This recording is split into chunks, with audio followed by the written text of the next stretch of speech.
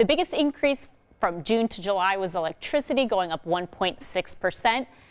We're also going to go over the gas was down 7.7%, fuel down 11%, and used cars and trucks down 0.4%.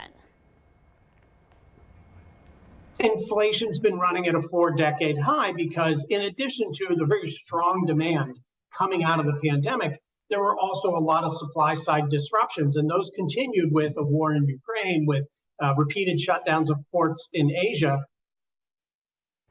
So in a nutshell, we're getting a break at the gas pump, if you want to call it that. Yeah, right. But it's improved. It has gotten better. It's improved, but grocery prices are still killing us. They're up about 13% year over year, or the same time. Yeah, Allison, don't I know? Thank you.